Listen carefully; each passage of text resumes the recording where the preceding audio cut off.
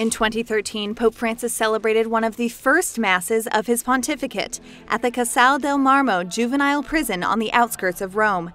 This year, he will return there to wash the feet of 12 prisoners during Holy Thursday Mass. È un segno di dire: io non giudico nessuno.